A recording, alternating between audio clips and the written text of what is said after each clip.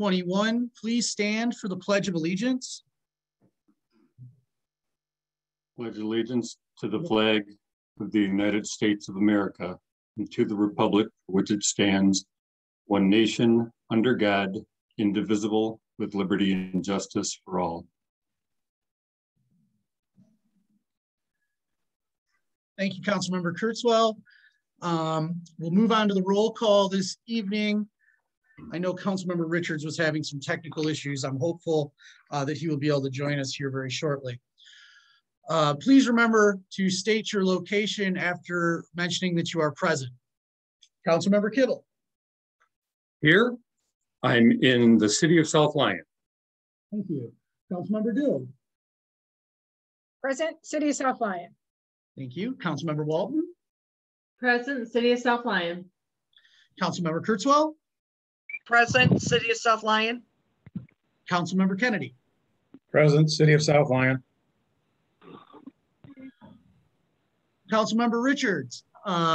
Please remember to state your location after mentioning that you're present. Present in South Lyon at home. Mayor Pelchat is also present and at the City of South Lyon City Hall. We will move on to the approval of the minutes, March 22nd, 2021. Councilmember Kivel. About a third of the way down on page, it states, Councilman Kivel stated he is fine either way. The problem will be if there is enough conflict that you can't come to consensus on someone being appointed, chances are there will be tension as it goes forward until the election, and it needs to be added. So you better buckle up. And then mid-page of page 6, Councilman Kivel stated the issue isn't with this council, it is about how the charter looks at this, and then insert at this issue. Anytime the situation comes up, irrespective of who's on council, we're trying to fix something that doesn't, and it says fix in the minutes, and it should say exist right now. That's all I had. Thank you. Thank you, Councilmember Kivel. Councilmember Kennedy, go ahead. I'd like to go ahead and move the minutes as amended. I'll support. We have a motion and a second. Any further discussion on the minutes? All right, all those in favor, please say aye. Aye. Aye. Aye. Aye. All opposed? Motion passes. Move on to the approval of the bills this evening. Councilmember Kennedy. I'd like to go ahead and move the bills. I'll support. I have a question on bills. Okay, we have a motion and a second. Further discussion will go to you, Councilmember Richards. Okay, going through things, I had a number of questions that I can't bring up at a council meeting because I got to clear them with Patricia, I guess, first. But if we go to the very last page, the most serious one I'm concerned with is where it says the summation of wages paid to the employees, payroll reports. The second one down, it says cemetery, and it says $104,000, unless I'm reading it for police, okay? Okay, maybe I'm reading it wrong, okay? 1, 2, 3. Would you go, Tricia, could you go ahead and speak to that for us? Thank you. Thank you, Mr. Mayor. Councilmember Richards, yes, that is cemetery. Next time I'll put a 0 there. But that should be a blank line. And for police, it should be $104,640.16. Okay, all cleared up. Also, on the inside page, just one mention. I think we need to look at on page 4 of 6. At towards the bottom, it says Batco Corporation, Batco Incorporated. sewer and water line locators, $87,876.27. I found that bill to have been paid 4 times. And my question is this a purchase or a rental, and if it is a purchase, we're purchasing this equipment, are we still going to be charged by HRC for finding the location of the sewer lines and how clean they are? I hope you can find that.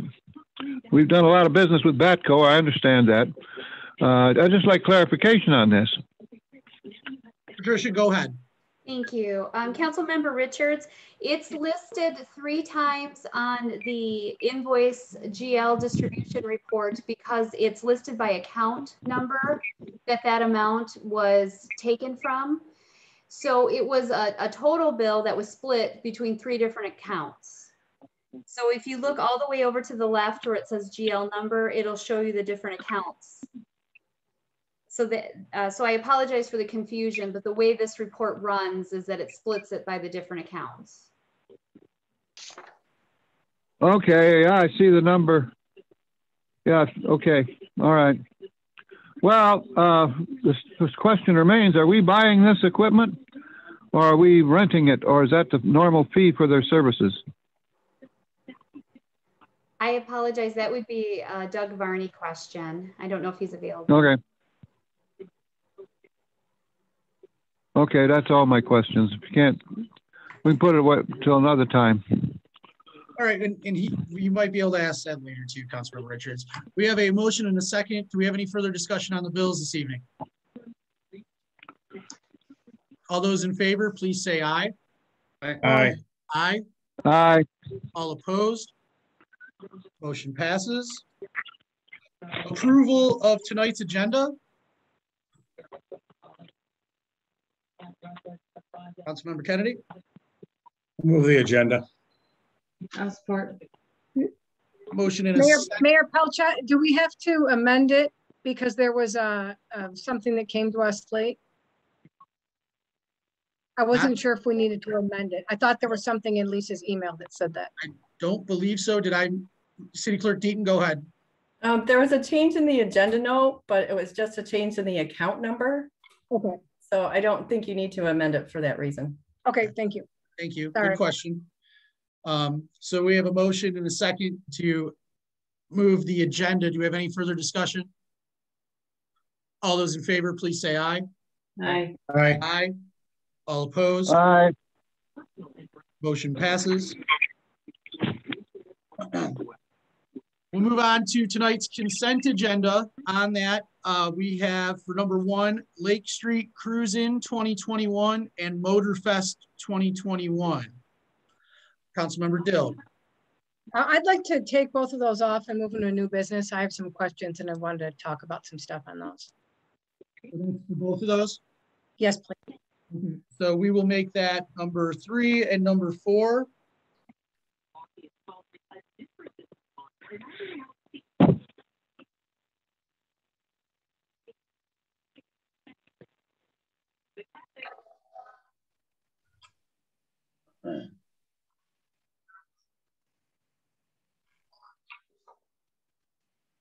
And with that, I think we just move forward, right? Now that we're going to put that on to our new business. Okay. At this time, we'll open the floor for public comment. Please remember to state your name and address, and please remember to stick to the 2-minute time limit.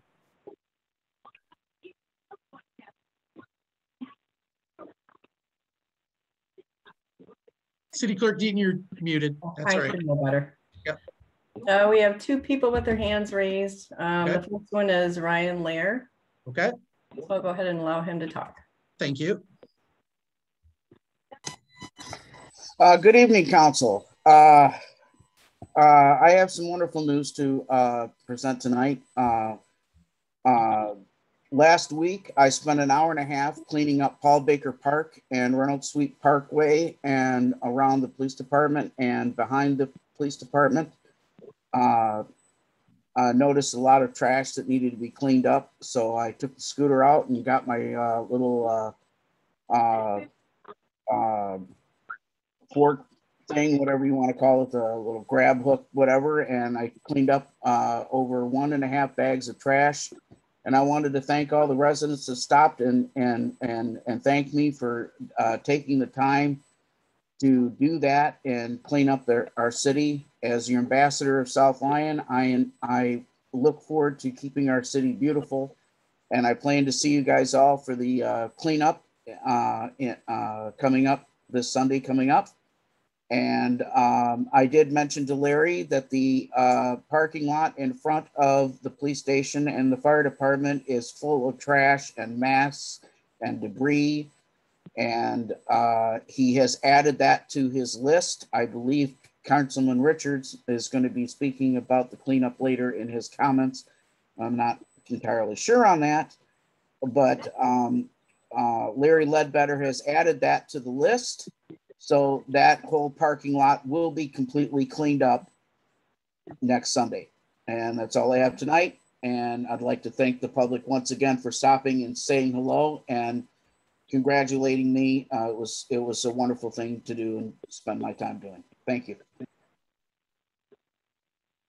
Thank you, Mr. Lair. We have one more person with their hand raised, Linda.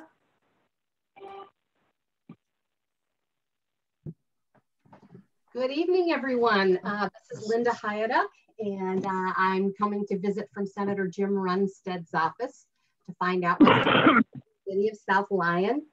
I just wanted to remind everyone that our office is available for phone calls, emails. We have a website, Facebook page.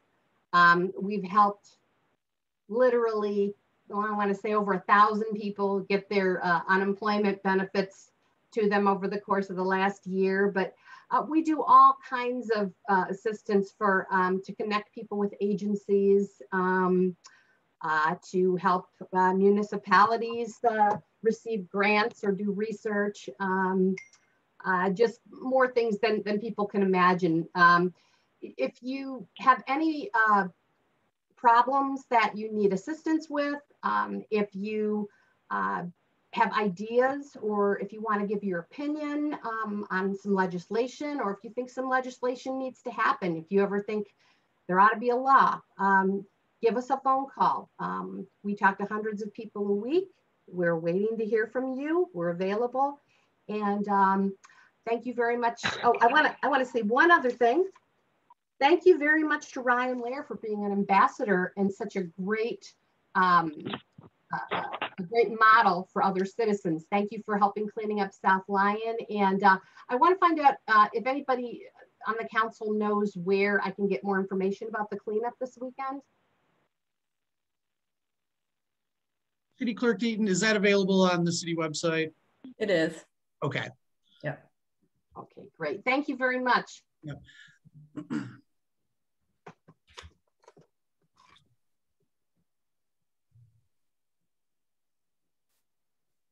Does that look like that's it for public comment? City Clerk Eaton, No. thank you. There's no other hands raised. Okay. Thank you to Senator Runstead's office and Linda, who does a great job of staying in touch with us out here. We're very fortunate. Many of our representatives that represent us are make sure to get out here and stay in touch, and that's appreciated. So thank you to her. We will at this time close public comment, and we'll move on to the discussion of downtown with our DDA director, Nate Mack. Nate? All right, thanks, Mayor Pelchat. The DDA board met last Thursday, and during the meeting, there was discussion regarding an opportunity for recovery planning for the downtown with the National Main Street Center. It was my intention to get the date set up for that planning. However, the Oakland County contacted me the day before the meeting and said to hold off because they're still finishing their budget and working out funds for that. Other items that came up at the meeting was discussion of the variance request at 222 Lafayette Street. We approved a new volunteer for the promotions committee. All 4 of the newly formed DDA committees have met and have been productive. I think one of the more exciting things that the design committee is working on is kind of sprucing up the alley between 12 Kitchen Elves and Bob's Barbershop. We're going to be meeting there on Wednesday to kind of look at the space, to visualize it better. And I'm going to be working on cleaning it up and, maybe putting some stain on the planters just to make them look a little more inviting. And we're going to be, just making that look a little bit better for people so that they feel more welcome when they're coming down there. Through the promotions committee, we're also looking to offer an internship to a high school student in journalism class to help manage our Instagram account. So I'm putting together an application for them, and then members of our promotions committee are reaching out to their contacts in the high school to see if there are any students that may be interested. And we're thinking the length of the internship, depending on the interest that we have, will be about 1 month. So going off of that, I know in my report last week, I mentioned that I was developing a business retention and expansion survey. However, I'm going to hold off. I'm still developing it, but I'm going to hold off on conducting it until I hear back from Oakland County, because part of that recovery planning process, you do a survey getting, your residents' attitudes and businesses' attitudes on how things are going for them currently. The farmers market is set to open May 1st. We've received some additional guidance from the Farmers Market Association that I'll be going over to ensure we're in compliance with all of the state regulations. But with that being said, we've been successful obtaining sponsorships, and we're really looking forward to a safe and successful market season. I believe we have food trucks set up for every farmers market date, and we have a lot of returning vendors from last year. For the survey that the task force sent out, I believe an update from the report when it was sent out, we're at 24 responses now. So we're getting some good feedback from businesses, kind of gauging how they feel the task force is doing and how we can continue to assist them. What else do we have here? And regarding the flowers, so I've touched base with Donahue Farms. We're all set to go with the flowers. They said that they potentially could be ready before Memorial Day. However, we'll have them for sure by Memorial Day. So we're all set there. And if there's any questions, I'd be happy to answer them.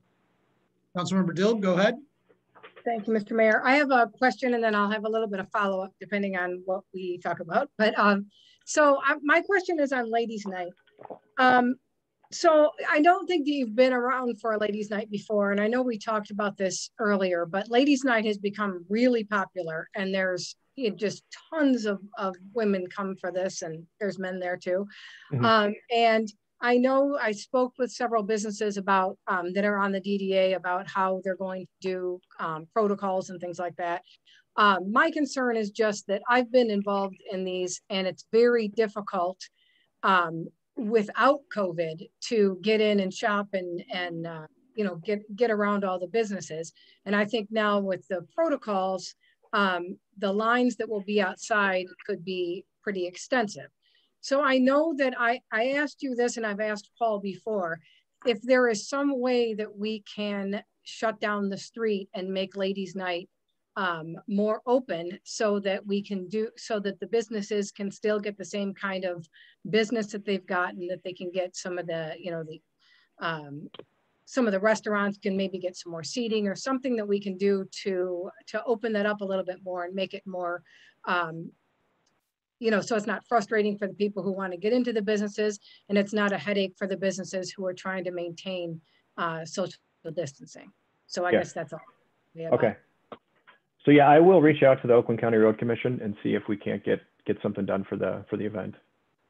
Well, I know, Paul, we have talked about that before.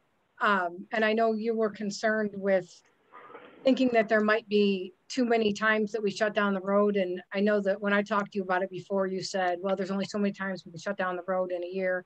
And that there's some issues with police or liability and things like that. So I wondered if those are all still concerns as well. Yeah, they're definitely still concerns. We are worried about rerouting of traffic during rush hour on a Friday evening coming downtown, and how we get all those people around the street, because it's not just between Whipple Street and 10 Mile. We're talking about shutting north, south, east, west. It's very difficult to get 4 hours of the road to be shut down and getting people rerouted through subdivision streets. That's something that we can look at to find out ways that we can try to help that out. With the first year or 3 years ago, we shut down East Lake Street between Wells and Pontiac Trail. And that really didn't, pan out. There really wasn't the gathering that we thought there would be there. We had tables that were set out there, but it wasn't really used. But with COVID concerns, it's something else that we can still talk about, and we'll try to have those discussions very quickly and include the police department and fire department as well. I was just wondering, I mean, I know that we are talking tonight about the Cruisin' and the Motor Fest, and it seems, and those were just on a consent agenda that we were all going to just vote for. So I'm just interested to know why those don't seem to be as much as a concern as Ladies' Night, it seems. Well, the one event is much bigger, but the other one is just weekly, and it's just on East Lake Street, in Wells in that area. So it's not shutting down North and South Pontiac Trail. That's the real difficulty that we have for rerouting traffic around downtown. But Motorfest is, right? Yes, I believe so.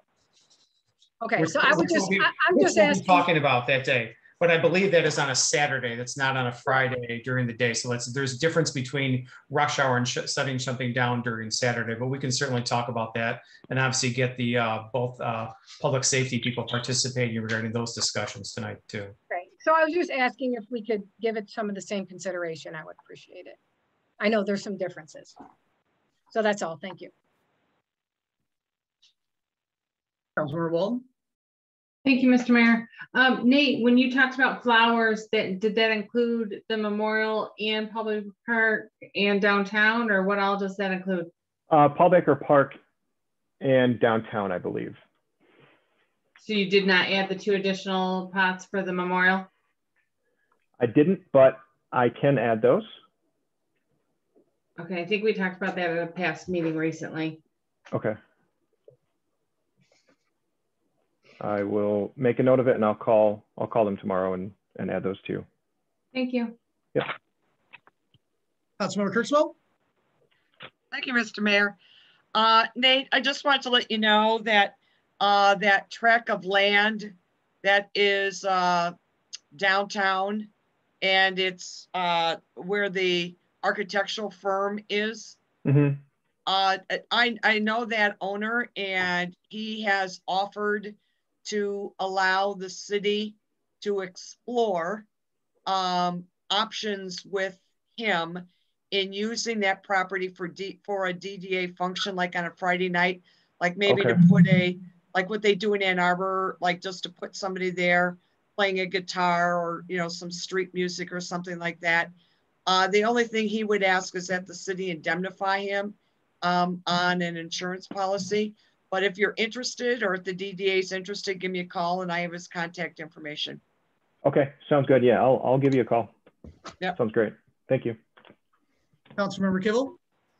Yes, I was wondering. I saw that 110 Detroit has sold again, and or is up for sale, I should say. And I was wondering how that's going to impact the timeline of what our reaction is going to be, as far as trying to get something moving in the right direction. I believe it has sold. It's up for sale right now. Okay. Yeah, it's cash only, $169,000 for what's there. Okay. So I'm sure that's already a bump up from what it had gone originally. So yeah. That's kind of concerning, because it sort of leads me to believe that it'll end up being a tear down. It's being marketed as you could live in a historic home downtown. But when you get $169 by what's there and how much it would cost to refurb that's getting pretty pricey. So the second thing I wanted to ask about was, we have those little shelters that have been helping people, or helping the restaurants during the course of winter and COVID.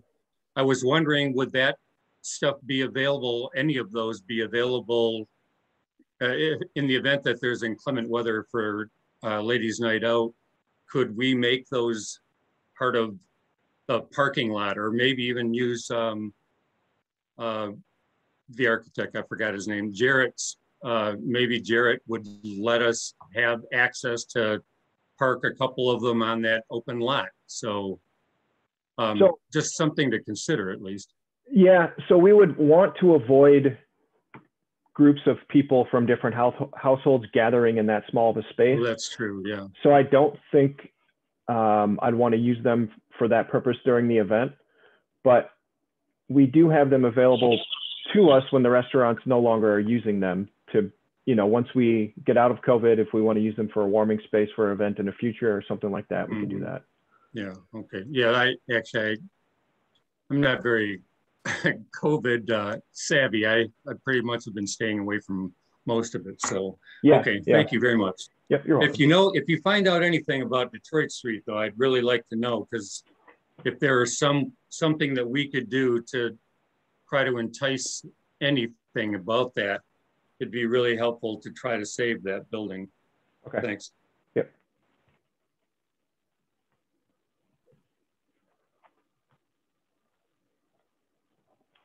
Anyone else have anything for Nate tonight? All right, thanks, Nate. That was a great update. Thank you. Move on to the fire chief report and Chief Vogel.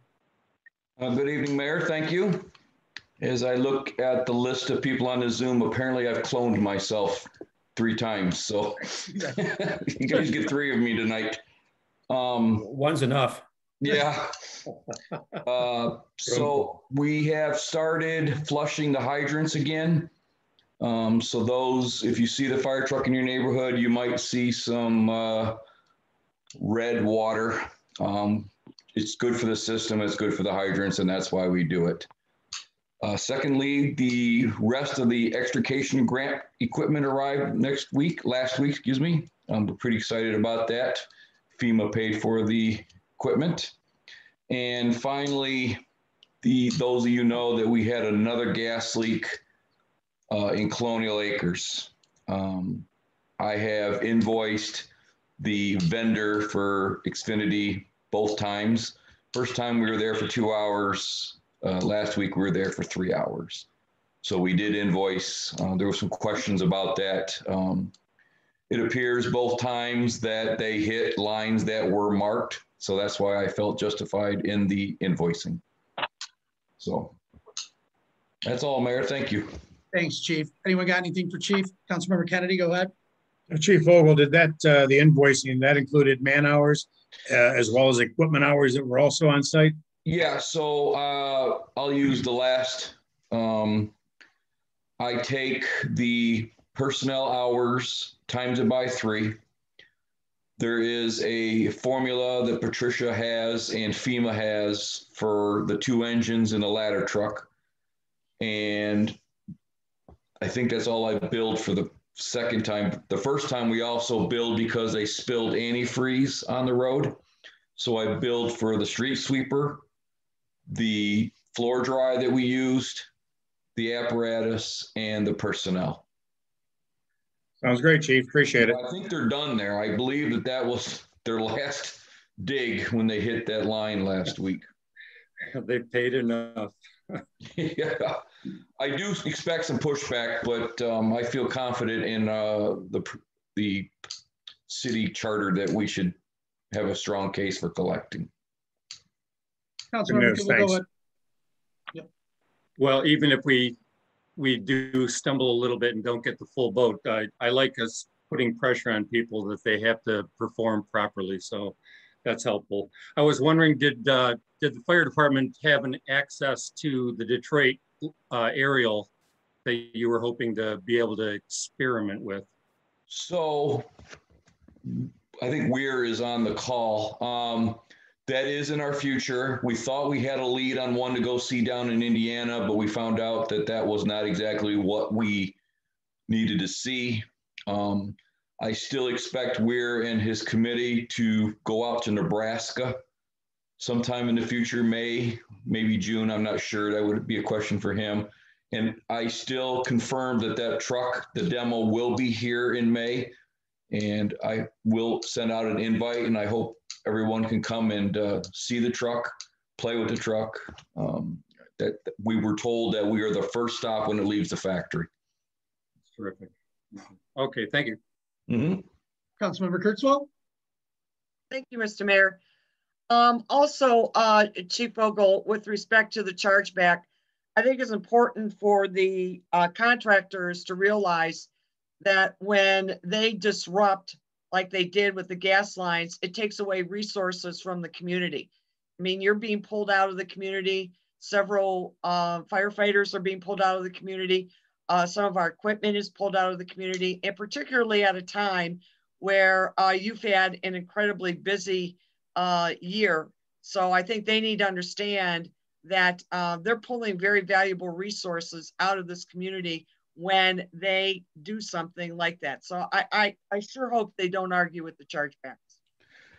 Well, I hope not either, but it happened before when they were doing the same project 3 years ago in Trotters. What really was frustrating about this incident, the latest one, was it was so close to the homes. We had to evacuate 4 sets of buildings, and it was very challenging. Luckily, every resident was very helpful. You know, I've learned in my years that if we worry about the 4 Ps, purse, pills, pet, and phone, these people will evacuate. So I was able to get a hold of the Phase 5 clubhouse, and I think they felt comfortable going there. And that's where we put them. And they stayed there for 3 hours, and they were all very friendly. I tried to keep them updated on, you know, how long it took them. I think they might have been out of their place for 4 hours, actually, because when Mishcon got there after 3 hours, they kind of took over. And I think they were evacuated for 4 hours.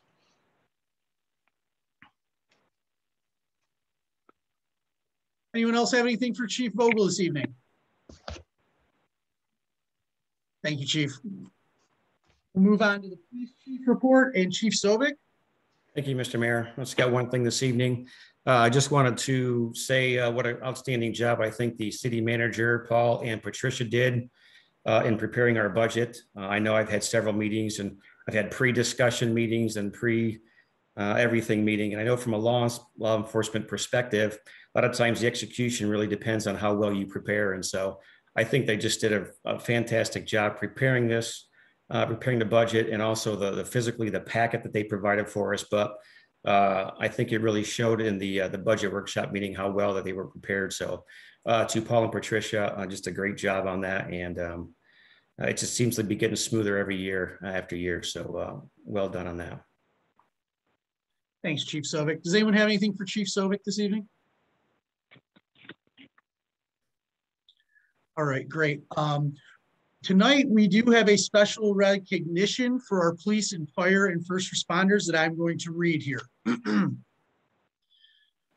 On March 24th at approximately 6 p.m., South Lyon firefighters and police were dispatched to the 1100th block of Polo Drive to investigate an unresponsive 59-year-old female that was not breathing. Upon arrival, South Lyon police officers located the individual on the ground and quickly determined she was not breathing and were able to find a pulse. Officers were not able to find a pulse, excuse me. Officers immediately began rendering life-saving measures, which included CPR, venting, and deploying an AED. Officers administered 1 shock with the AED. Firefighters, along with Huron Valley ambulance personnel, quickly applied a Lucas chest compression device and continued CPR. Within minutes, the victim's pulse was restored and she began breathing on her own. HVA, along with South Lyon firefighters, transported the woman to a local hospital. Since the incident occurred, the individual has been released from the hospital and is recovering at home. Tonight, we recognize South Lyon police officers, Sergeant Baker, Officer Tominick, and Officer Walton, along with South Lyon firefighters, Deputy Chief Weir, Lieutenant Conrad, Firefighter Hopkins, and Firefighter Shipley for their quick response and heroic actions. Incredible. And if anyone has anything that they'd like to add to that, let me just say it never gets old getting notes from our community or a press release like this that explains to people in the community what exactly our first responders are doing and capable of. Councilmember Dill. I just wanted to say thank you and note that on top of everything else that our first responders have had to deal with this year that seem so different in the last 4 months that they've had to deal with, that things I've never seen happen in our city before. And I just really appreciate all that they do, and that we don't have the same kind of situations that you see around the country sometimes with community and police and in conflict. I just really like that everyone's working together, and I really appreciate the work that they did to save this woman's life. I want to say thank you. Yeah, thank you, Councilmember Dill. Great comments. Councilmember Kivel, and then I'll come to you, Councilmember Kennedy. I was just thinking that Lucas chest compression device, is that getting used as often as you had anticipated? I would say more than I thought. Is that right? We used it at that call that we speak of. It was used this weekend. It's a game changer. I'm truly happy that we received 2 on a grant. And it's probably, in my years, I have not seen a tool that's been made such a difference to the fire service like I've seen the Lucas device. It literally has changed how we do CPR. And the results have been pretty great. And then that call we speak of is something that I think it was the team effort. It was the AED and the Lucas, and great people. Yeah, everybody seemed to have played a strong role in getting that satisfaction. I was just kind of curious about that, because it seemed when you were talking about receiving this equipment that you had high hopes that it would end up doing just what you're suggesting it's doing. That and keeping our guys where you don't have to worry about somebody gets fatigued and they're still being able to get the benefit of what the equipment can do. So I'm really tickled to hear that. So thank you very much. Councilmember Kennedy. Thank you, Mr. Mayor. I just want to recognize and compliment the firefighters and police officers that were identified in the effort here for their professionalism and obviously the results of their efforts. So, job well done. Councilmember Walton. I'd like to mirror those comments. We have an incredible team of firefighters and police personnel, and they never disappoint. So thank you for taking the time and the efforts and making sure that this woman and all of our community are safe. Thank you, Councilmember Walton. Chief, did you have something really quickly? I'll go after Councilwoman Kurzweil. Yep, thank you. Councilmember Kurzweil, go ahead. Thank you, Mr. Mayor. I want to also thank the individuals that were involved in this very heroic mission. But I think what's also important is I would like to thank council for funding and providing the financial resources to our fire and police department in order for them to have the training and to have the equipment necessary to save lives and to make our city safe. Those communities that are struggling because they made different financial decisions than what we're making here in the city of South Lyon. And I think that result is obvious in paying incredible dividends for the welfare and the safety of the people in our community. So thank you, council, for continued support for funding of our fire and police departments. Chief Vogel, go ahead. I just want to add to what Councilwoman Kurzweil just said. On behalf of Chief Sovic and myself, I think the support that we both receive from council, the city manager, and the mayor really makes our job easier. I think by these results is from a positive interaction we have with city council, and I'm very grateful. And I think I can speak for Chief Sovic that we're very happy that we have the support that we have. I'm very grateful. Thank you.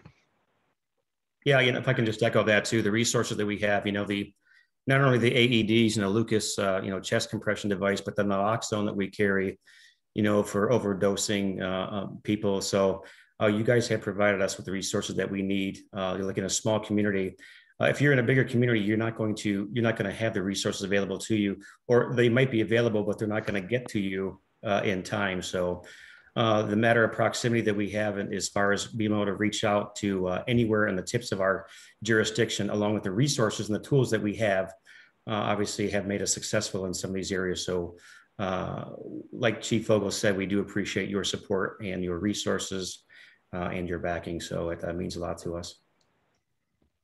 Thank you, Chief. Thank you, Chief Vogel and Sovic. Does anyone else have anything for either of the chiefs tonight? Okay, thank you guys both very much. Have a good night. Thank you, you as well. All right. We'll now move on to new business this evening.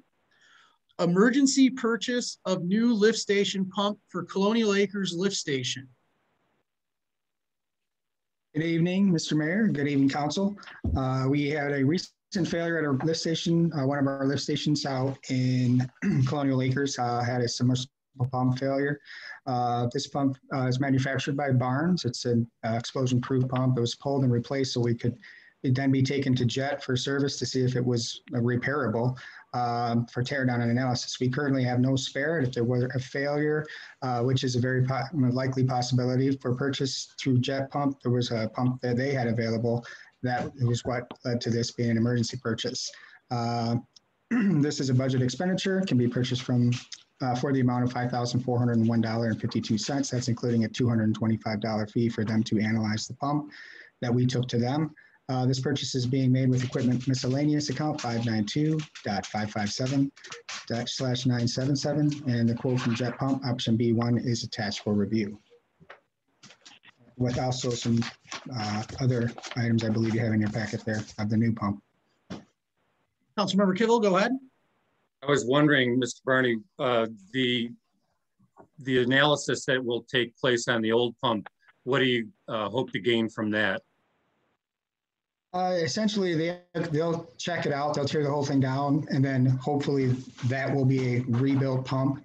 But instead of waiting, we want to have one on the shelf here at all times because in case it's not rebuildable, we want to have the one that's brand new to come in and actually, in case one were to fail, and this few weeks window before this council meeting, we had one ready to go on standby. Well, yeah, that certainly makes sense. I was wondering if your objective was to repurchase it in the event that there were rebuildable. Okay. If it can be rebuilt, yeah. And whatever parts might be needed, they'll let us know.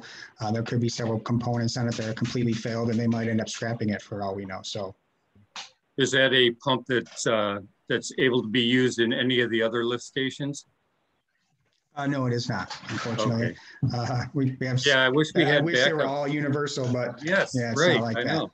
Yeah, that's unfortunate. We're getting there. Some of them are getting in line, but yeah, they're not all universal, unfortunately. All right. Councilmember Kurtzwell, go ahead. Thank you. 2 points. The first one is in the motion, you are asking for waiver of section 2-224 of the City of South Lyon Code of Ordinances. No advantage to the city will result from a competitive bid. Could you please provide some groundwork and some factual information for supporting that portion of the motion? Yes. So this pump, I would like, as kind of aforementioned here by Councilmember Kibble, I would like to have a uniformity with all these pumps. Unfortunately, we don't, due to the nature of this being a Barnes pump. The configuration of the pump, the wiring, everything involved to make this pump work properly would only be that we could use the Barnes pump. And it's unfortunate that we would have to gut a lot of the upper controls within the lift station to make other pumps work. And the Barnes pumps are not to say that they're not a good pump. They are. We're getting a few years out of them, I'm sure. But due to the nature of this, there's like a side bracket that's on this pump, and then everything that's entailed above the pump that runs the pump, all the wiring and everything else. There's no other pump that we can just put in there without doing a lot of other work. And they're side by side. There's 2 pumps in the lift station, and they're both Barnes's. So in this particular lift station, this is basically the only option we have. May I move forward, Mr. Mayor? Certainly, Councilmember Kurtzwell. Thank you. I would like to move to waive section 2-224 of the City of South Lyon Code of Ordinances, approval for purchases or contracts over 2,000, competitive bidding for purchases or bidding over 5,000, because no advantage to the city will result from competitive bidding. I'll second. We have a motion in a second. Do we have any further discussion? City Clerk Deaton, could you please lead us in a roll call vote? Walton? Yes. Kennedy? Yes. Dilg? Yes. Richards? Yes. Kibble? Yes. Kurzweil? Yes. Felchat? Yes. Okay, thank you. Thank you. Councilmember Kurtzwell, go ahead. Yes, I'd like to move to approve the purchase of a new explosion-proof Barnes submersible pump for the lift station at Colonial Acres for $5,401.52 under line item 592-557-977. I'll second. We have a motion by Councilmember Kurtzwell, supported by Councilmember Kennedy. Do we have any further discussion? City Clerk Deaton, could you again please lead us in a roll call vote? Kurzweil? Yes. Richards? Yes. Dill? Yes. Kennedy? Yes. Walton? Yes. Kibble? Yes. Felchat? Yes. Okay, thank you. You. Motion passes. Move on to new business.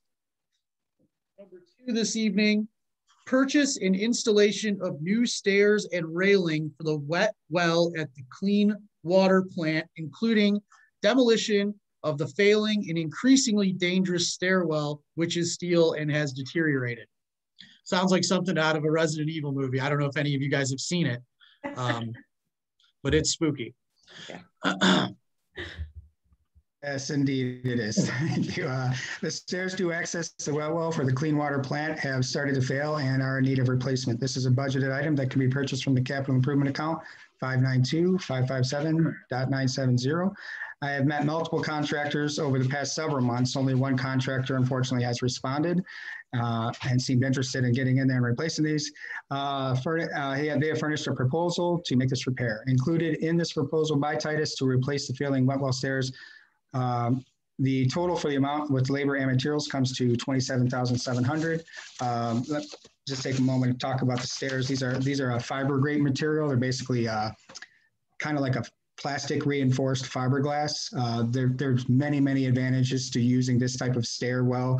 Obviously, what I like most is its corrosive resistance, but it's slip resistant, it's electrically and thermally non-conductive. There's a whole litany of things that make this the right fit for these stairs.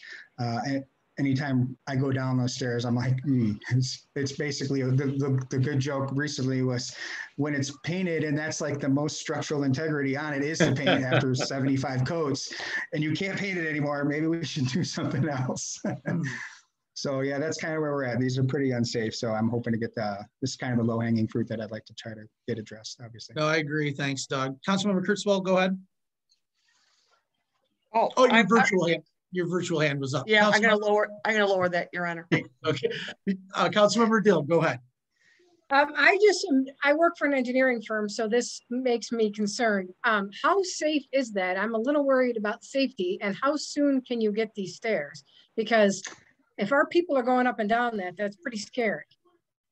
Yeah, it's pretty scary. It's pretty safe. The last stair is not safe. A couple of the rungs are in really bad shape. I would have basically just red tagged it had I been really concerned, but I check them quite frequently. I use them, and the staff doesn't go down them all the time, but they're fairly safe.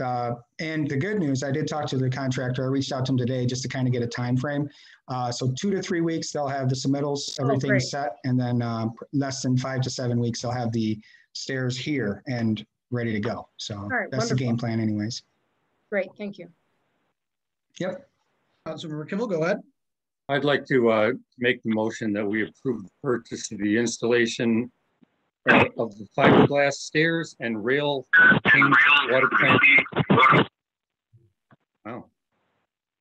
clean water plant as per the proposed, provided by, or proposal, excuse me, by Titus for the amount of $27,700 using account 592-557-970.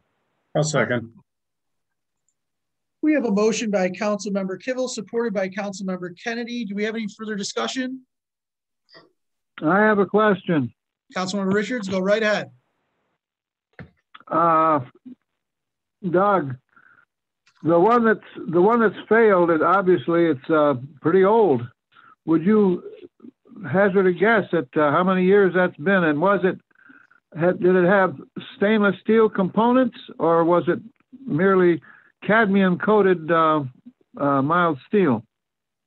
It looked to me to be just regular steel stairs, Councilmember Richards. I would say it's probably the age of the plant, but I'm not 100% certain. I would be shocked if they were 50 years old, but I don't know for sure exactly how old they are. I just know that there's no way in the world we can coat them anymore, and they're in pretty bad shape. So. Oh yeah, I would say so. Yeah, I just wondered the details. Yeah. I'm sorry, I don't know the exact age of the stairs other than way older than me, probably. Anyone else have anything for Doug before we vote on this? Okay, great. City Clerk Deaton, could you please lead us in a roll call vote? Richards? Yes. Kurzweil? Yes. Kennedy? Yes. Kivel? Yes. Walton? I'm sorry, didn't hear you, Walton. Yes. Oh, sorry, I couldn't hear you. Dilg? Yes. Elchat? Yes. Okay, thank you. All right, so we're going to move on to number 3 this evening, which will be the Lake Street Cruise in 2021. Chief Sovic, I'm going to give you the lead on this.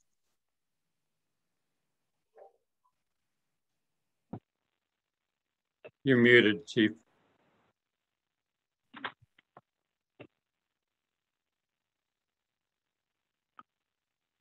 Chief, you're still on mute somehow.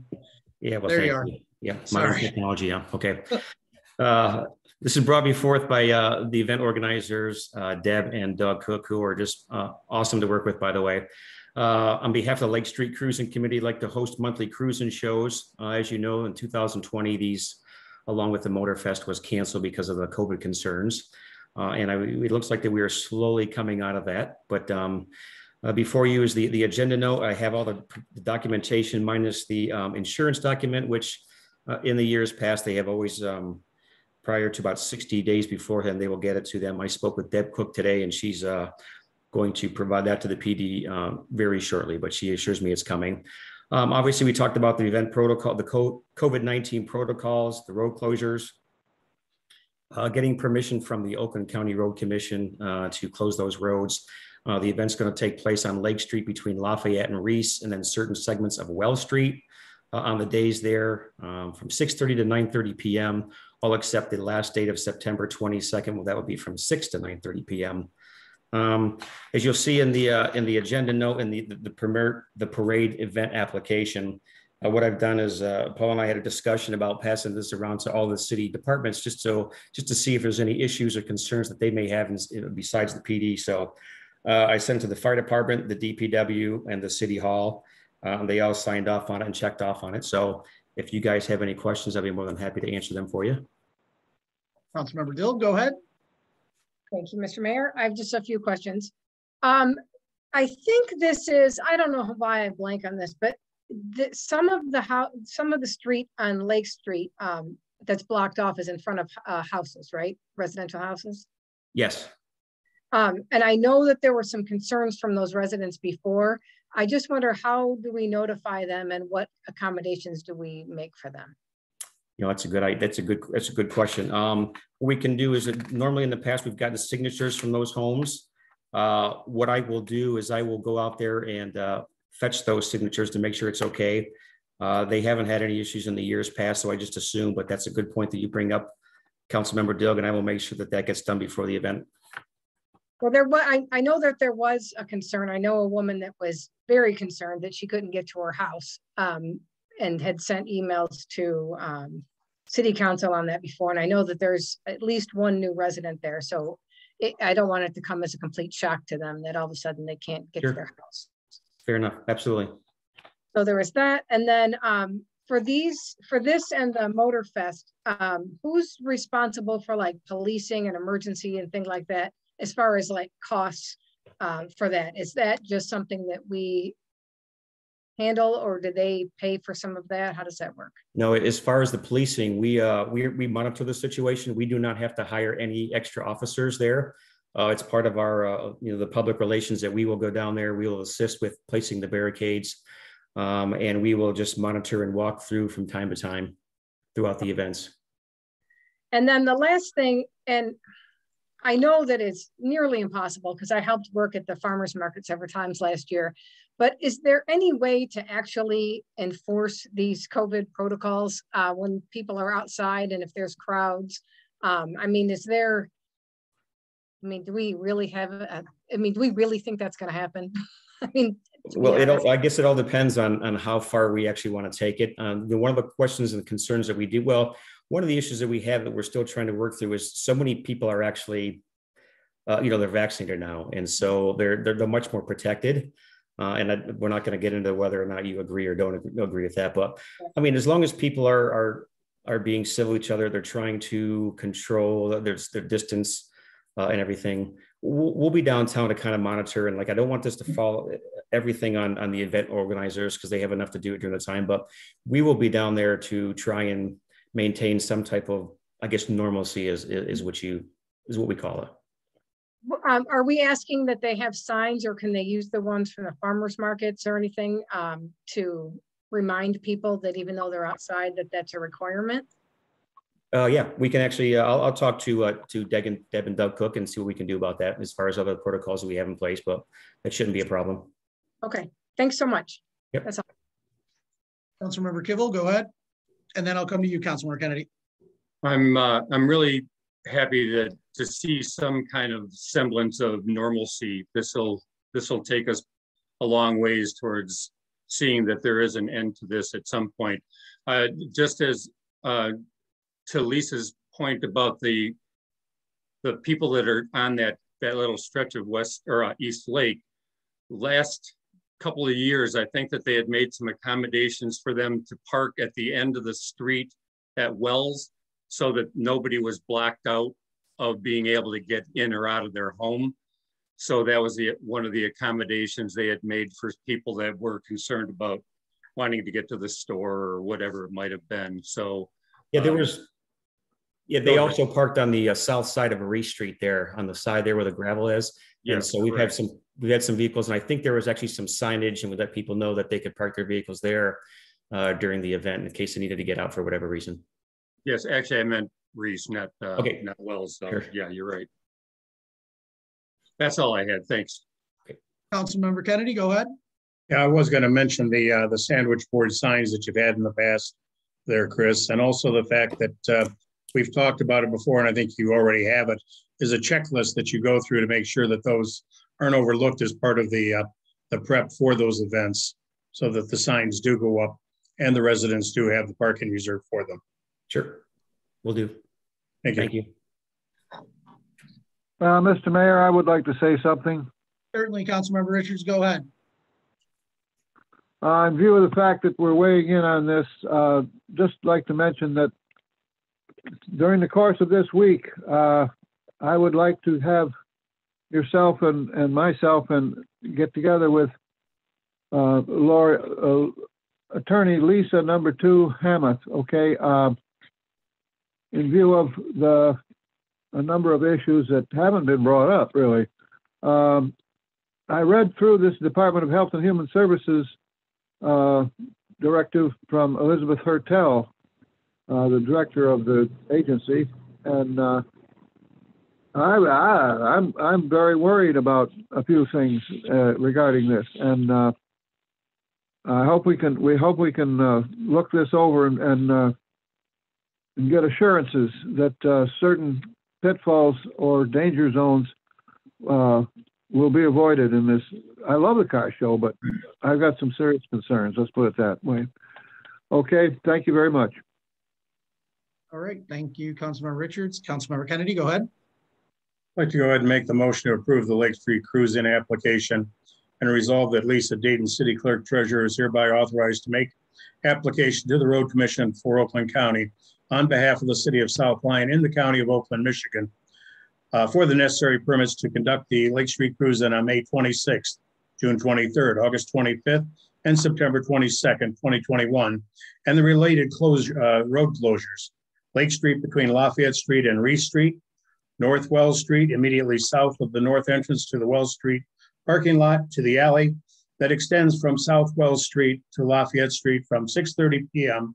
to 9:30 p.m., except September 22nd, the closure will begin at 6 p.m., and that the City of South Lyon and the County of Oakland, Michigan will faithfully fulfill all permit requirements and shall save, harmless, indemnify, defend, and represent the board against any and all claims for bodily injury and property damage and any other claims arising out of or related to operation authorized by such permits as issued. It was a mouthful. I'll support. Thank you, Councilmember Kibble. Thank you, Councilmember Kennedy, for reading that. So we have a motion and a second. Do we have any further discussion on this evening? City Clerk Deaton, could you please lead us in a roll call vote? Dill? Yes. Walton? Yes. Kibble? Yes. Kennedy? Yes. Kurzweil? Yes. Richards? Yes. Pelchat? Yes. Thank you. Thank you. Motion passes. We'll move on to new business, Motorfest 2021 this evening. Thank you, Mr. Mayor. Also, this is, it kind of goes along with the Lake Street Cruise-In, as opposed to having it on July. They will not have the Wednesday evening meeting on July, but they will have on July 31st, Saturday, from 6 a.m. to 7 p.m. Some roads will be closed. Lafayette Street between Whipple Street and Liberty, and Lake between Washington and Reese Street with the proper signage. COVID-19 protocols in place, very similar to the Lake Street Cruise-In. It's like everything there is attached as far as the outlay and the photos and the car show registration and all the applications to the Oakland County Sheriff's Department, or actually the Oakland County Road Commission. And like the Lake Street Cruise-In, I pass this to the FD, the fire department, the DPW, the city hall as well. They are all on board, and we will take a look at some of those issues that we mentioned for the Lake Street Cruise-In and make sure everything is in place. Councilmember Kibble, go ahead. I had seen that Doug had been in the meeting initially, but he's long since left. Does anyone know whether or not Oakland County Parks and their trailer is there going to be a bandstand set up during the motorsport? Yes. Okay. There's also going to be food trucks as well. All right, that's great to hear. All right, thank you very much. With that, I'll make the motion that we approve this. I'm not reading that whole thing. I'll support. Thank you. And I'll support him not reading it too. Thank you. We have a motion by Councilmember Kibble, supported by Councilmember Walton. Do we have any further discussion? City Clerk Deaton, could you lead us in a roll call vote, please? Kibble? Yes. Walton? Yes. Kennedy? Yes. Dilg? Yes. Richards? Yes. Kurzweil? Yes. Pelchat? Yes. Thank you. Thank you. Motion passes. With that, we'll move on to the budget this evening. Oh, yep, that's fine. Anyone have anything? I just want to update something, Mr. Mayor, that we will be making the changes based upon the budget meeting that we held last week and the recommendations, and rerunning those sheets that are actually changing and giving them to council. We will allow, obviously, at this time at any council meeting for budget discussion, if anybody wants to bring anything else up, or if anybody wants to email Patricia and I or anything regarding some corrections or something that was discussed or want to bring up again. Councilmember Kivel, go ahead. Paul, do you have a sense of how long it'll be before the updates come? I guess it's probably in about 2 weeks. If we don't have it by the next meeting, we'll have it before the next one, so you can review it. Excellent. Thank you.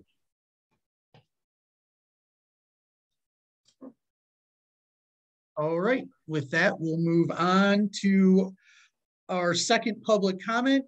Please remember to state your name and address and either raise your virtual hand or your real hand so our city clerk Deaton can see you. We do have one hand raised, Ryan Lair. Okay. Thank you. Good evening, Council. I wanted to thank Jim Runstead's office for their wonderful comment regarding my cleanup, and I wanted to thank her and tell her it's my pleasure to serve my community and keep it as beautiful as possible. And I would also like to thank Chief Sobick and Chief Vogel for their extremely wonderful leadership that they have given the command staff to allow all the officers and the firefighters that saved this lady's life. It just goes to the true testament that we have 100% 5-star top-notch public service in our community. And I don't think there's any other community that I have seen that matches ours. And you know, it may come, the officers may have helped, but the command staff and the leadership is what makes it the absolute top-notch that both departments have. And both of the chiefs are, I think we're very lucky to have both of them. Extremely lucky. And to Mayor Palchat, love the Resident Evil thing. That's it. That's all I have tonight. Thank you. City Clerk Dean, did we have anyone else looking to participate in public comment this evening? We do not. Okay. At this time, we'll close public comment and move on to the manager's report. City Manager Zelnick. A couple items, one update regarding the Parks and Rec Commission. They will be bringing before City Council the Parks and Rec master plan that they have for McCaddy Park for approval, and also regarding the purchase of the handicap accessible equipment for that park. Also, we're going to continue to move forward with our future plans to develop the systematic means to improve our roads, looking at a couple different scenarios for funding those improvements. So expect that at an upcoming City Council meeting. Also, for Councilman Richards, if he wants to contact me regarding any of those health concerns or those items regarding the order for gatherings and face masks that was issued on March 31st, I'd be happy to meet with him to talk about some of those items or discuss those items. Not sure if it's really a good idea as far as setting up a meeting between Councilman Richards, the mayor, and the city attorney just yet. I think it'd be wise that I go over what some of those concerns may be and to see if we can address those. And that's all I have, Mayor. Thank you. Does anyone have anything for City Manager Zelnick this evening? All right. Councilmember Walton, go ahead. All right. Thank you, Mr. Mayor. It was a race. Sorry, didn't mean to make it a race. No, I just have a quick question that was brought to me. With the COVID numbers going up, I was asked if we would consider moving the citywide garage sales back a little bit. I know there's some people, I offered that they don't have to pay for a permit to have garage sales throughout the summer, but they feel that they only do it during the citywide garage sale weekend, and they asked if we would move it back maybe a few weeks. So just put it out there. I think it's something, potentially to consider. This has been highly publicized for the last couple months. We've fielded, hundreds of calls on this, people inquiring, people asking questions about that. We can't necessarily stop people from having garage sales. It doesn't mean that this council can't necessarily consider trying to restrain many people from holding them or, holding those at a later date. We do consider, individuals having those garage sales at a later date and not charging them for it. I think would be something else additionally we could do, but I'm definitely open to discussion or what the feelings are of City Council.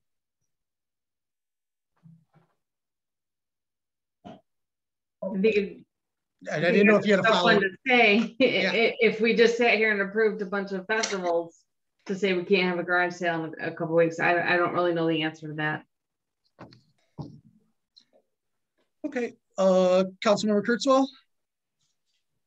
Yeah, I was just gonna say, it's gonna be kind of hard to tell the garage sales people that you can't have a garage sale, but you can walk down Lake Street and shoulder to shoulder with a bunch of people looking at cars. I know that the people that do estate sales and garage sales, I had one last year myself, and that was before the vaccine. And I'll tell you, it was a steady stream. Everybody social distanced.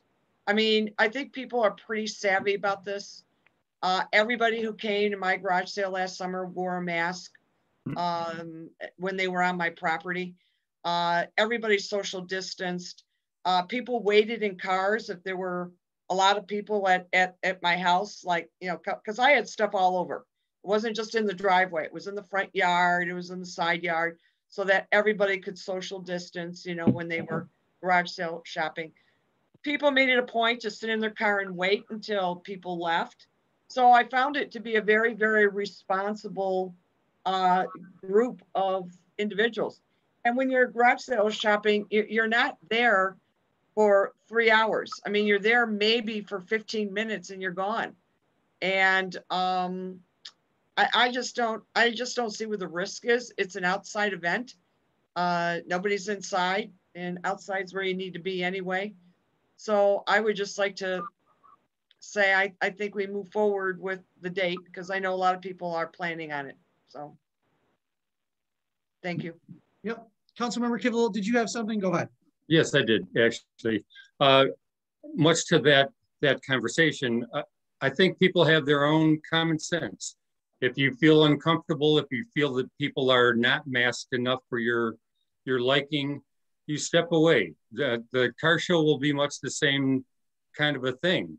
You don't go to places where people are rubbing against each other by a car. You go to the places that are open, and if it doesn't seem comfortable for you, walk away. So on another light, Paul, I was wondering, have you found out anything further about the old library building development that that you had selected? No, I haven't. I haven't gotten any additional correspondence from those individuals, but I will let council know when I do. I've tried to make contact with them, but I've not heard anything back recently, so I don't know what the reasons are. I know that you're the lead on this whole thing, but council actually, I feel, is the ones that are really approving this whole project. So yes, I'd like to have a lot more understanding of the information exchange and what the criterion for the price points and stuff are. So I'm really looking forward to that. So, okay. All right, thank you very much. Councilmember Dill, go ahead. Thank you, Mr. Mayor. Just really quickly, I wanted to see if we could close the loop on the people who came and spoke at our last meeting, and they were very interested to find out if Laura had given us that 45-day notice about the group home. And I just wondered if you happened to be able to look into that yet. And if you remember what I'm talking about. Yes, I do. And I believe, Lisa, you can answer that about, I don't believe we've received anything from them as of that date. We have not received anything as of today. Okay, thank you. Councilmember Kill, go ahead. Well, as a product of that information, is anyone feeling that we should try to be an obstacle to what's going on? Or what's being proposed, I suppose? It's not really our position as a city that we can actually do anything about it. I mean, if you choose to do something like that, the legality of that is something that should be considered. Maybe our city attorney can comment on that, but it's not something that is regulated by a municipality. As long as they follow zoning ordinances and the signage, those items go before the state of Michigan. We are not allowed to regulate that. My concern actually is that we had a narrative that no one has any understanding of whether or not what was being said had any validity or not. So we're, you know, if anyone is coming to any kind of conclusions, I don't know how you're basing it on known facts. So that caused me a little bit of concern. And to me, I'm getting much stronger a sense that they simply don't want to end up having the distraction of that at the end of their drive. I don't want us to end up being a vehicle that allows them to decide who gets to live by them. So.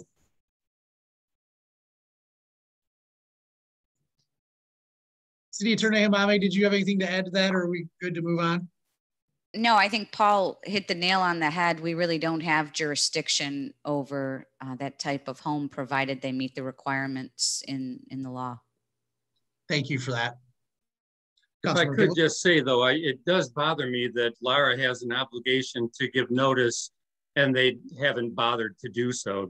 That's really irksome.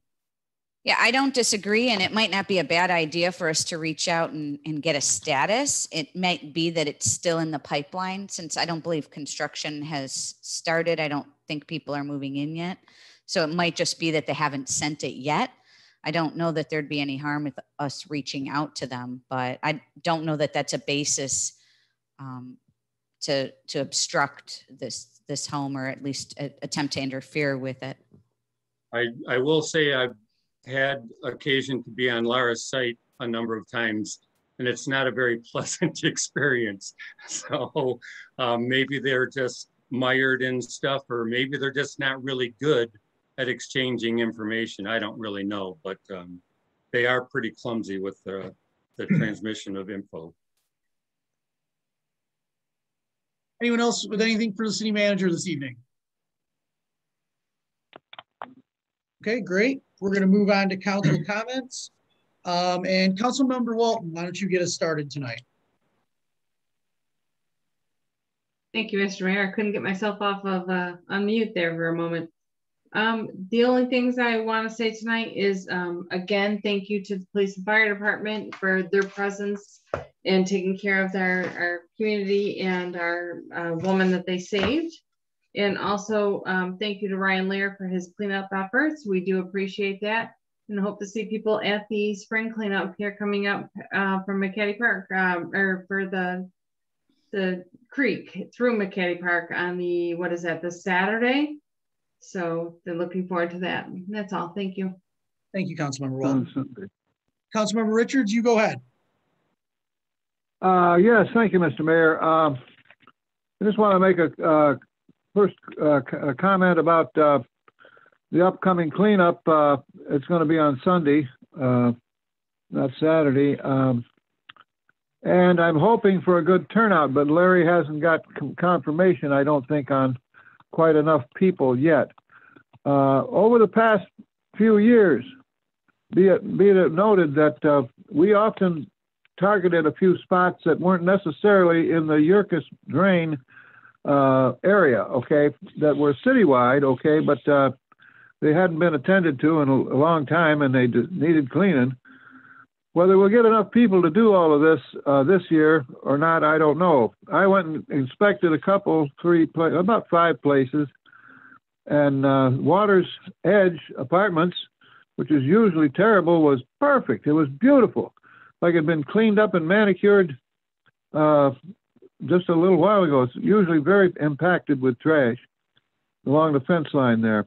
And so was Colonial Acres. It appeared to be very clean. One of the worst areas I inspected is at the bridge there near Hungry Howie's. It's always bad, but it's exceptionally bad this year. I hope we can really get the crew together and get in there. But I'd help out with Larry as best I can, and I'm hoping for a good turnout this Sunday, and hope for good weather.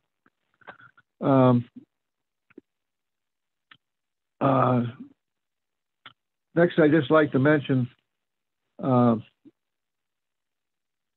hope we can have Oh, I don't know. I guess I better cut it off at that. I'm not thinking clearly on it. I guess that's all I'll make a comment on. Thank you. All right, Councilmember Richards. Thank you. Councilmember Kurtzwell. Thank you, Mr. Mayor. I would like to thank all the hardworking employees of the DPW department for all the work that they do to help the city look great. I don't know if anybody has noticed, except for maybe me, is that they've been in there trimming some of those really huge trees that really needed to be trimmed for about 5 or 6 years. Some of those branches were just, I would hate to think what would have happened if we had another horrible storm in the city. Some of those branches were just horrible. They were huge. And so the park has been cleaned up, and that's good. So I want to thank them for that. Want to thank them for getting the fountain running over in Paul Baker Park. It looks absolutely great over there so far this year. I'd also like to thank DPW for their assistance on the enlarged freestanding frames that are throughout the city that were installed for the Culture Arts Commission for Poetry Month. They're getting a great response. Once again, DPW is just the go-to department when we need things done in the city, and they do such a good job. Speaking of organizations in the city, this is just, I just love getting this every quarter. This is from the Historical Society, and this newsletter features the American flag, and they just did a really good job in talking about the history of the American flag, giving some good trivia points about the American flag, the history of the flag. They just did a great job. And I would like to encourage everybody, my check's in the mail, to join the Historical Society. You know, it's only $10 for a single person or $15 for a family. You know, doggone it. Come on, people. Let's keep our money in town and let's support our organizations. So this is just a great little quarterly newsletter to get. I just love getting it. It's called The Witch's Chatter. So thank you to everyone over there at the South Lyon Historical Society. So thank you. Good night, everybody. We'll see you at the end of the month. Thank you, Councilmember Kurtzwell. I completely agree on the quarterly newsletter as well. Councilmember Kennedy. Thank you, Mr. Mayor. Tonight, I want to talk about the COVID vaccination event that took place at Colonial Acres on March 23rd through the 25th. During that event, 766 friends, neighbors, and relatives from our community were able to receive their vaccinations locally. It all began with a phone call I made to Ready Nursing Solutions after reading an article about the service they provided at Abbey Park in conjunction with the Oakland County Health Division. I asked if they would hold a similar event for the residents at Colonial Acres. A representative met Sue Brock and me at the location, verified it was appropriate, and said, we'll give you 3 days, you run it, you organize it, and we'll pass out the shots. And so tonight, I'd like to recognize all of the folks who made this possible. Many of the people I'm going to recognize actually volunteered for multiple assignments in order to make this a reality. First, I want to thank the staff of Ready Nursing Solutions for their professionalism, kindness, and hard work during the event. Next, I want to recognize the volunteers who delivered the flyers announcing the event to almost 1,000 residents in Colonial Acres.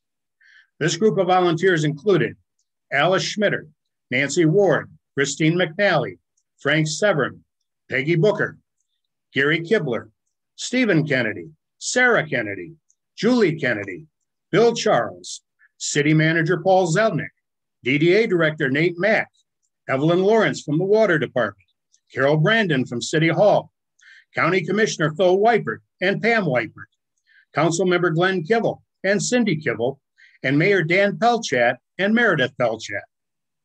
After the folks in Colonial Acres had registered, we contacted Carrie Kavanaugh at the South Lyon Center for Active Adults in order to expand registration to other members of the community. She brought in volunteers to staff a call center and contacted folks to sign them up. And so I'd like to recognize the efforts of Carrie Kavanaugh, Interim Director at the Senior Center, and her volunteers, Rita Allen, Kathy Campbell, Judy Christ, Sally Kinney, Sharon Loftus, Gail McDonald, Joe Regal, Joan Schifford, and Sue Talonen for their efforts. They not only signed up the folks for the event, but also recorded their information so they can be registered online later. Over at the Colonial Acres Clubhouse for phases 1 to 4, another group of volunteers was collecting the forms from residents that did not have access to a computer and couldn't register online. This group of volunteers was led by Denise Marie and included Deanna Norwood, Alice Schmitter, and Anna Redmond. The information that was collected at the clubhouse and the senior center was provided to another volunteer, Julie Kennedy, who entered the information and registered all of those individuals online. During the same period, we had another group of volunteers reaching out into the neighborhoods and surrounding areas to sign up folks so that no appointment time slot was left unfilled. This group of volunteers included Councilmember Lisa Dill, Councilmember Glenn Kivel, Mayor Dan Pelchat, County Commissioner Phil Weipert, as well as myself. Once the vaccination event began on March 23rd, groups of volunteers staffed the event on various shifts throughout the 3-day event. This group of volunteers included Mike Flores, Deanna Norwood, Jane Giordano, Mike Giordano, Denise Marie, Nancy Ward, Judy Keeling, Mary Poussard, Gary Kibler, Alice Schmitter, Laura Myers, John McGraw, Jackie Betke, Jane Severin, Karen Vassell, Bill Aldinger, Gail Newman, Jill Gardner, Connie Williams, Donna Tilley, Gloria Pointer, Katie Kay, Marge Stefanski, Barb Kibler, Anna Redmond, Kathy Sturgowski, Jim Reuschlein, Stacy Klavitt, Froya Derry, Janice Broyniak, Peggy Booker, Janice Lairs, and Dorothy Brown. And finally, I want to recognize 2 additional volunteers. The first is George Birchmeyer, who managed the flow of people in and out of that building for 3 straight days, as well as managed the flow of cars in and out of the parking lot during that period. And finally, I want to recognize Sue Brock. Sue volunteered to take on the huge task of taking the hundreds of phone calls and scheduling the appointments for all of those who wanted to be vaccinated. She also recruited many of the volunteers I have mentioned tonight and oversaw their efforts during that 3-day period. Finally, I want to recognize those folks in our community who provided lunch for the nurses and volunteers during that 3-day period. This includes Jamie Gilbert for purchasing and Corey Bala from the South Lyon Hotel for providing and delivering lunch one day, Ray and Matt Klaus for purchasing and providing lunch on another, and finally an anonymous donor who purchased lunch, and Mike Carano and the Corner Social for providing and delivering it as well. Again, at the end of the 3 days, 766 friends, neighbors, and relatives from our community were able to receive their vaccinations locally. Not one time slot was wasted, and when the nurses were running ahead of schedule, I contacted additional folks from the waiting list and was able to add them to the schedule as well. At the end of the 3 days, not one vaccination shot was wasted. Mr. Mayor, I apologize for taking a bit more time this evening for my council comments than usual, but I felt it was important to recognize all of the individuals who made this possible, the majority of whom are residents of this city. It was an extremely successful community event, and it truly makes me proud to call this community my home. That's all I have, Mr. Mayor. You're a rock star, buddy. Thank you, Councilmember Kennedy. Councilmember Kivel, go ahead. I just wanted to say that, I mean, you just smoked that whole event. That was fantastic. When you brought up the idea of the senior center, I wondered, is there any potential for that to have any more legs where you might end up getting more throughput to use that building and that architecture? If I could respond to that, I have talked to the interim director. She is trying to schedule a similar event. She needs approval from about 7 or 8 people to get that authorization. And I don't think so that she has it yet. I know that there's still an awful lot of people that are really kind of grasping at straws trying to get a shot. So that would be helpful. But that was a great thing. Good job. Is that all you got tonight, Councilmember Kivel? Yeah, I think that's enough. Okay. I'm looking forward to seeing people out, and actually I did want to say that it's fun walking around right now, with spring in the air and the weather's turning, everything's budding up and you're starting to see an awful lot more activity going on outside. So COVID has really kind of kicked our butts for a bit to ruin our good times. But tomorrow is going to end up being terrific.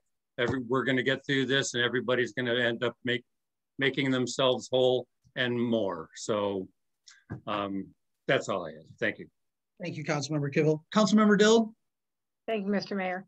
I don't want to belabor the point, but I just want to say that we do a lot of stuff on council that keeps the lights on and might seem boring to people. And there isn't that, you know, there's always, there aren't that many opportunities to really make a difference, like a huge difference in our community. And I just wanted to thank Steve, I mean, for stepping up and making that happen. That was unbelievable. And I feel like you letting me call other people to get them appointments, it made me feel so good. I was almost crying every time I talked to somebody. And these people afterwards came to my house, called me on the phone. Thank you so much for getting me into this event. So I just want to thank you for letting me be able to do that. So that was just a great event. We appreciated the help. And then I also wanted to say, I've taken some walks around town and I'm really enjoying the poetry around town, taking pictures with that and posting it. And then the very last thing is I wanted to call out our library because this is really interesting because our library and my company happen to do the same thing and we're in the same news article together. And I just found it really interesting that during last May when the dam failures happened in Midland, it wiped out a whole library for a high school called Windover High School in Midland that was a specialized high school that accommodates teens who experience homelessness, abuse, and neglect. They lost everything in their library, all their books, and they called for donations, and and our library stepped up and donated so many books to this library, delivered them up there, and this article, it really went on and on about them for several paragraphs. So I just wanted to thank our library for making us look good. Yeah. And that's all I have tonight. Thank you, Mr. Mayor. Thank you, Councilmember Dill. You know, I think it's just a great night for all of us to really just take a moment and, you know, it's an honor to be able to serve this community next to all of you. It's an honor to work with our first responders, our DPW departments, all these folks. These are incredibly great people and they're a great part of our community. And I think there was a lot of fireworks in this meeting to bring that up for all of us. And so, you know, I reminded us a couple of weeks ago that the weather's breaking. Of course, Michigan is going to give us a little bit of a fight here until the real warm weather gets here. But I just want to encourage people to get outside, try and get active. And if we do got to keep up the fight for those of us that haven't been vaccinated or the folks that are looking to get vaccinated or you know, it's going to take a team effort here to put this virus down. And it's obviously reminded us here that we're not out of the clear just yet. So, you know, it's an honor to work with all of you. I hope you all have a great week. With that, I'll look for a motion to adjourn. Councilmember Kurtzwell. Thank you. Move to adjourn. Thank you all. Have a great night. Good night. Good night.